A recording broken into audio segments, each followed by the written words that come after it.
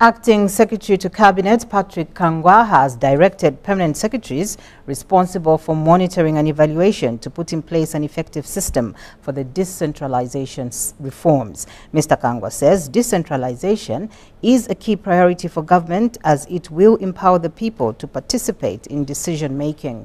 Mr. Kangwa said this during the Decentralization Policy Implementation Committee meeting in Lusaka. I am happy to note that several prerequisite reforms and programs have been undertaken to actualize the decentralization reforms. These include: 1.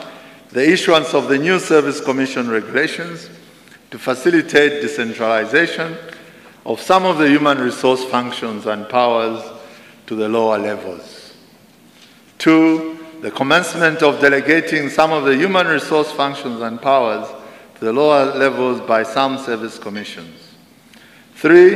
The review of the Local Government Equalization Fund and the development of the sector granting system to set the stage for implementing fiscal decentralization. 4. The launch of the local authorities' debt management strategy, which provides strategies for the dismantling of existing debt and a framework for future borrowing. Government has flagged off the distribution of farming inputs and